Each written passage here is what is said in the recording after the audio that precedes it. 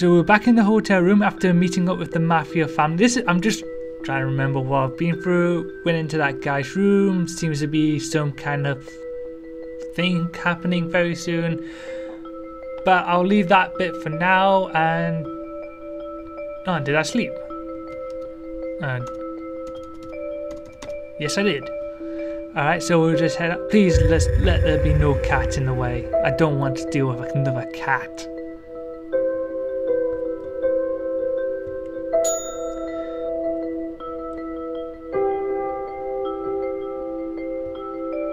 Hey, no cat. Hi, madame. I hope you slept well. Like a baby, thanks. Sarah passes the keycard to the concierge. Seems the trail on Connor Freeman has gone cold. Any ideas? I could ask around my mafia contacts more, but that's really wasted favors. Besides, I have another lead. Cool, what do you have? Do you remember that poor deputy that was killed in Silver Creek Falls? Oh yeah, Deputy Hill. Poor kid. He was so young, and so stupid at the same time. His landlady found a note for him in her mail. I think this might open things up a bit. It's been a week since Deputy Hill was killed. Why did this not come up sooner? When she first got the note, she didn't realize it was for him. It was only later when she looked at it again did she work it out. I had her fax it to me. Check it out. The cipher that unlocks the message is on my carpet. L. Davis. Lee Davis must have left this for him to find so he can decipher those crazy notes. I'm guessing your FBI crew grabbed them from the police station? The originals were stolen when Special Agent West was murdered, but I do have photocopies. So back to Silver Creek Falls? Yup. Oh, we're going back to Silver Creek Falls. Brilliant. So yeah, it's been a little while. Sorry, Sarah. I think I have to get this. Go for it. Hey, boss. What's up? What? Yeah. Yeah, it's actually on our way. No problem. What's up? That was my unit chief. Apparently there was another incident. In Silver Creek Falls? Not quite. About 5 miles away in a small fishing town called Walleye Head. How do you pronounce that? You said it was on our way? We need to take a small detour to get there, so chances are we won't have time to see anything in Silver Creek Falls today. Fair enough. Shall we get going? Yeah, so like I was saying, it's been a while since I've played this. I've been mainly playing Frambow, Close Your Eyes. And I was thinking about going back to Color Symphony. I haven't done that in a while. So yeah, so hopefully I might be playing some Color Symphony later on and be uploading that as soon as I can. But anyway, let's go to Walleye Head. Walleye Head, Bertie County, North Carolina. Let's talk to this dude. Hi, Sheriff Majors. Oh my god, he's got evil eyes. What kind of voice does he have?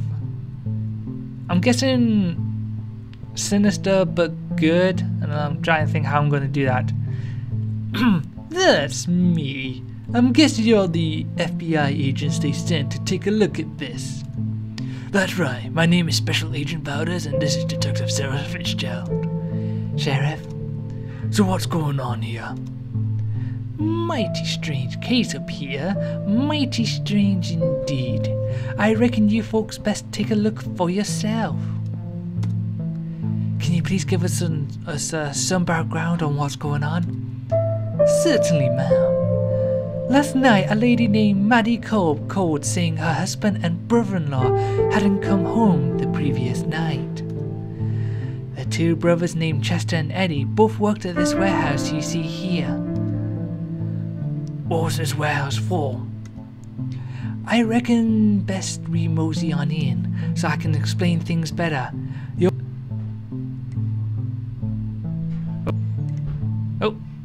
I'll just go reread that again.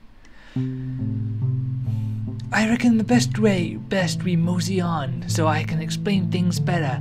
You all have pocket handkerchiefs on you. I'll tell you, it smells like dead vomit in there. Lead the way. Look at all that blood everywhere. This might even be worse than the sorority house in Silver Creek Road. Yes, it is. Yes, it is. So much blood. The blood samples. Now, you all need to understand that they gut and clean fish here, so perhaps some of the blood could be fish blood. Thanks. Shall we get to work? Oh, yay. Blood sample. Gee, this place really stinks. When I got a call from Mrs. Colbert, I reckon the first place I find Chester and Eddie would be the warehouse, since this is where they work. Ugh, it smells really bad. To answer your earlier question, this warehouse is where they pack frozen fish for the Swatch Fishing Corporation. That explains the smell. Goes to show you what you know about fishing, boy. Fresh fish doesn't smell, nor does frozen fish. When I got here, not only did I find boxes of fish outside the freezer room, but this darned mess of blood and guts everywhere too. Any bodies? Negative. Just blood everywhere, and this darned mess of fish left outside. What did you do next? Now, I heard something mighty similar went down in Silver Creek's Falls, so I sent my report to the Chief of Police in Charlotte. In turn, he passed it on to the Commissioner, and next thing I know, FBI are involved. If you have any more questions, I'll be here.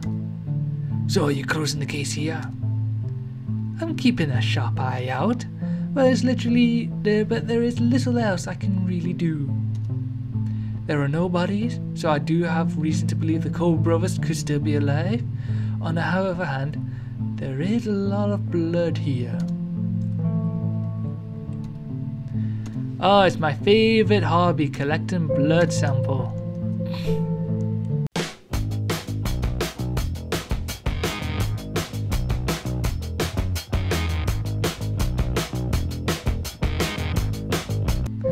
Why is there a mattress here? There was another man who worked here. We knew him as Old Clyde. He slept here at night too. He was homeless.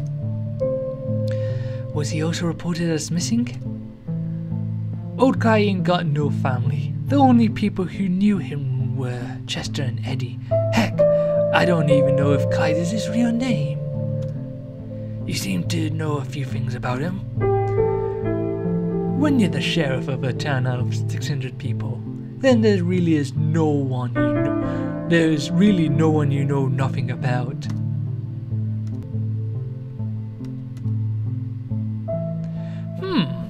This one's out of place. It looks like an Arctic char.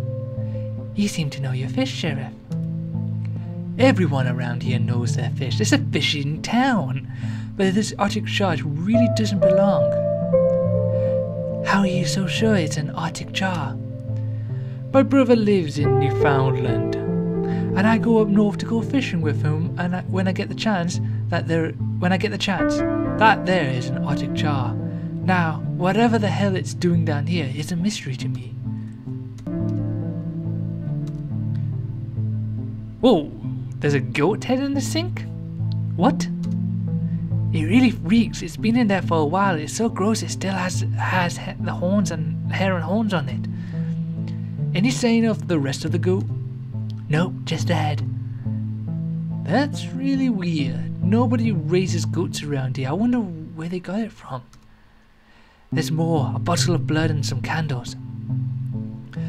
There'll be the devil to pay. Something unholy happened here. There were always rumors that the Cable brothers weren't alright in the head, but this... Let's not speculate anything yet. Sheriff, please, add all this to the pile of evidence. That was weird. Oh! What was that? Did you see that? I saw something in the corner of my eye. Door shut too. Must have been from the stored air pressure in the freezer room. Still doesn't explain that thing I saw. That scared me, man. From the fish, but the blood.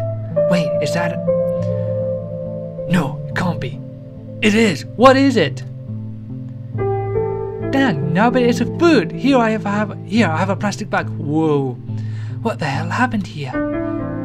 It looks fresh. Looks like the meat is still reddish. Thank you, Sheriff. Let's have that sent to forensics in Durham. Yes, ma'am. Right. That's clearly...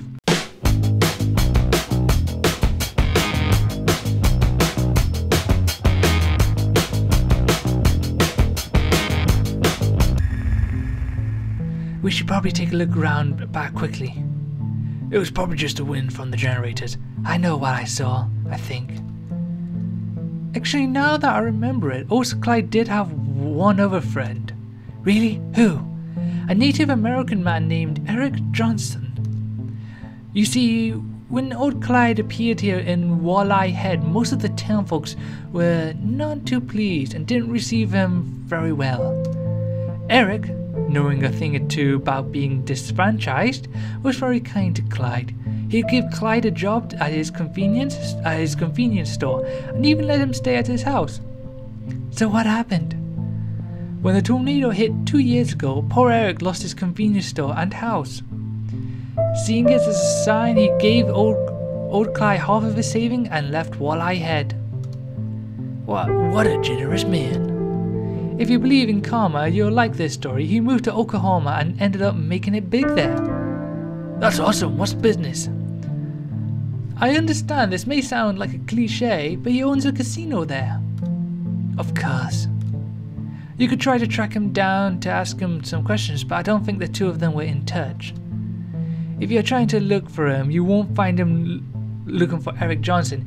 He now goes by Golden Hawk. That's also the name of his casino. Thanks for all your help, Sheriff. My pleasure, son. Wait, are you considering going to Oklahoma to follow his lead? Seems like a bit of a weak lead, so probably not. Besides, we really should get back to the case in Silver Creek Falls. Do you think this case is related? Most likely. So, we done here? That'll be all, Sheriff. You have all the evidence and samples? Sarah hands the sheriff all the blood samples and everything. Last time we hand all the evidence over, that person got killed, so let's hope this sheriff doesn't get killed. Yep. We need to continue on to Silver Creek Falls, but I'll type up a report and maybe someone from DC might come down to take a look later. I want to see if we can get round to the back, because I'm a bit curious of what that was. Okay. Ooh. That's odd. More soft animal hairs. Looks like someone cut through the fence. Whoever did this did a really messy job of it.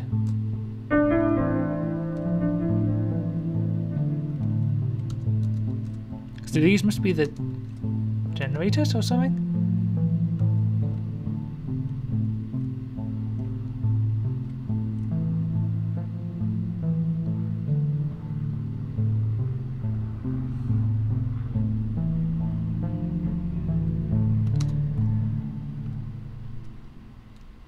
Looks like there's nothing else around here that I can't see at the moment. It's a bit weird.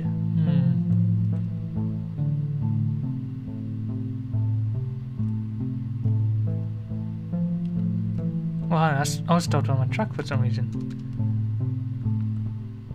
Weird. Alright. I'll quickly give the sheriff their hairs.